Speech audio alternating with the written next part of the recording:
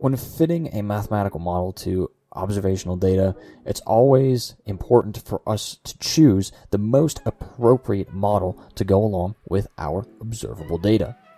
But when we don't know what model we want to use, more often than not, individuals will choose a polynomial to fit to their observable data. Alright folks, welcome to another video where we are going to discuss the linear algebra behind polynomial fitting. So here we have the equation for a polynomial. We can have any nth order polynomial and it'll look a little something like this.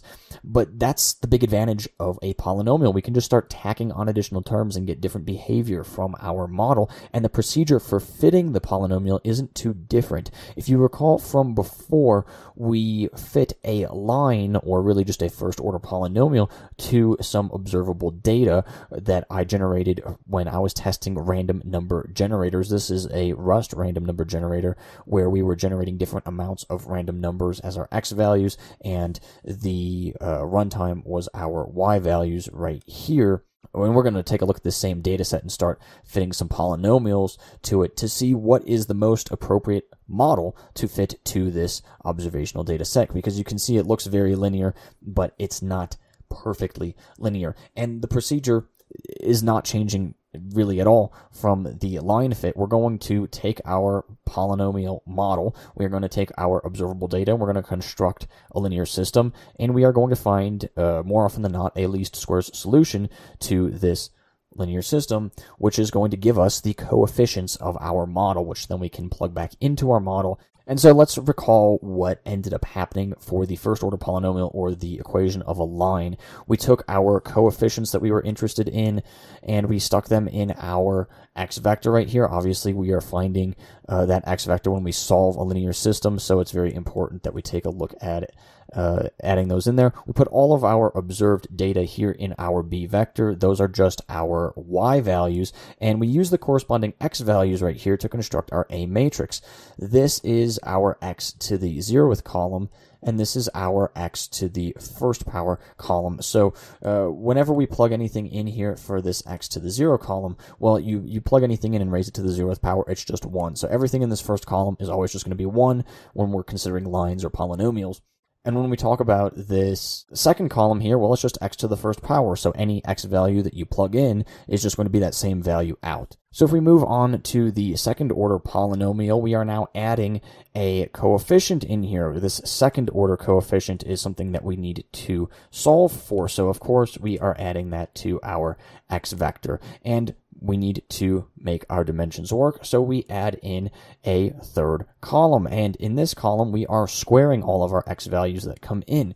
So our first two columns aren't changing at all. We're still plugging in the corresponding x data to go in with our y data for each one of the rows, except now we are using another column where we are going to square that x value as we plug it in. If we generalize this for an nth order polynomial, we are going to see our first two columns, they're always going to kind of stay the same, and it's going to go all the way out to x to the n. We are going to need to handle all of the coefficients, and so we're going to have n plus 1 coefficients. So how does that affect our code? Well, in Python, this doesn't change that much. If you saw the line fitting video, the code will look very similar, and of course, all of it is available at the GitHub link in the description down below. So if you want to see this code or any of the plotting code that I will not show you in this video, you can go to the GitHub link in the description down below. You'll be able to see all the different code that's there. I've defined this new function here called polyfit. It accepts some x data and y data, and we also need this order parameter to let it know what order polynomial we want to fit to our data that we're passing in. All of that y data, again, goes into our b vector. We're generating an A matrix based upon the order of everything. Remember, it goes as n plus 1, or the order plus 1, for the number of columns. And we're using this numpy1s command because then we don't have to change anything in the first column of our A matrix. Now, what I've done here is I've created a loop to go through and change the values of our columns for our A matrix right here, and we're going one column after the next. So we are going to get our exponential taken in right here. Then we're just using the numpy least squares function to obtain a least squares solution. Remember, we have to transpose that b vector because when we put it in up here, it is just a row vector. We need it as a column vector. And then I have a little bit of error handling code here, which we are going to discuss in a few moments. Now, for the actual observable data, remember we're using that runtime data from testing random number generators. So I'm reading that in here with pandas. And what we're going to test is we're going to test a first order polynomial all the way up to a fourth order polynomial because the computer is going to stop counting at 5.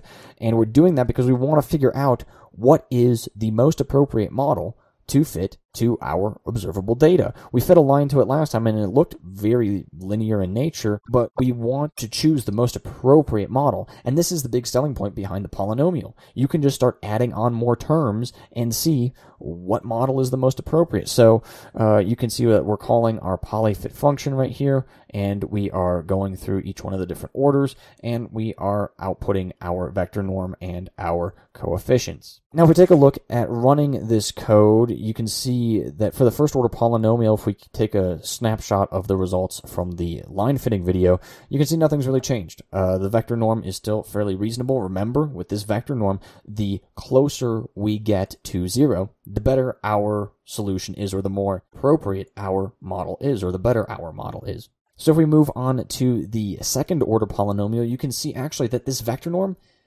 it gets a little bit smaller, which indicates that it's actually a better fitting model, a more appropriate model for us to be using. If we move on to the third order polynomial, you can see it even gets just ever so marginally smaller, meaning that the third order polynomial is right now the most appropriate or the best model for us to fit to this observable data. But wait, we have this warning in here. We'll get back to that warning in a moment. But if we take a look at the fourth order polynomial fit just based off of the vector norm, well, our norm is now much larger, indicating that this fit isn't that great.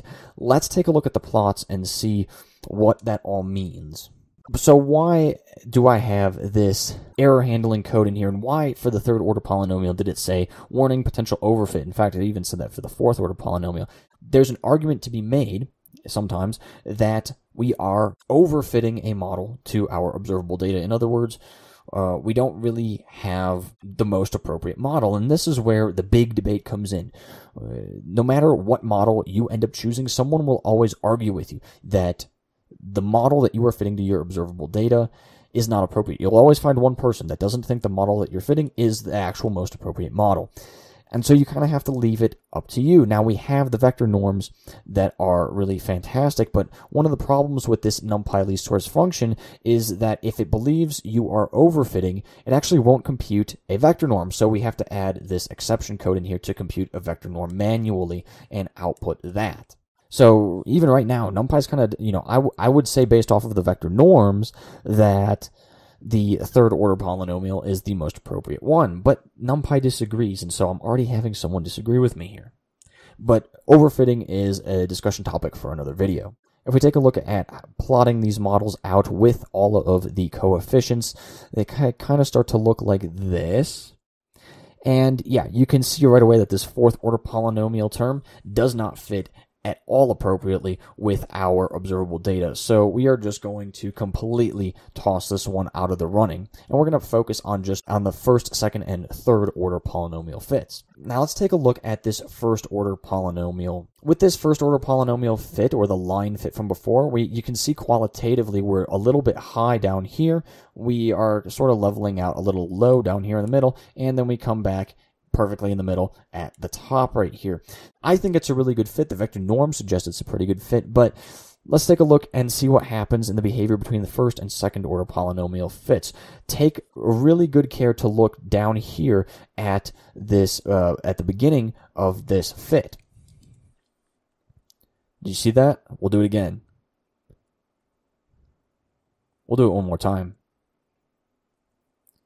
You can see that with the second order polynomial fit, we actually get our line, or our polynomial that we're fitting here, to come down a little bit. And so it's kind of falling right in line. Now, it still kind of gets a little bit low down here in the middle, but it still fits really well. And you don't necessarily see that line coming up super high at the beginning. If we take a look at the third order polynomial fit, I can't really see much of a difference, and again, we're talking about just a marginal improvement with this third order polynomial fit that you probably really wouldn't even see too big of a difference anyways. And so now we have these plots, and we have these norms to go off of, and I think that there's a pretty convincing case to be made for the third order polynomial fit or the second order polynomial fit, whichever one you want to choose.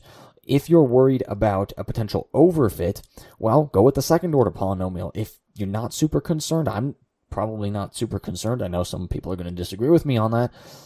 I'll choose the third order polynomial fit. Ultimately, it's a little bit more math that I have to do on the back end, but the third order polynomial actually works really well. And the whole reason, again, why we want to choose the most appropriate model to go with our data is more often than not, we are going to be using this model that the machine is learning the coefficients to, and oftentimes that is going to be used for some kind of machine learning optimization procedure. So we are almost assuredly going to have to do a standalone video on that. So if you want to see that, consider subscribing, as we are absolutely going to have dedicated videos to interpolation and extrapolation. If you're watching this video in the future, those might already be out, so consider subscribing and taking a look at those.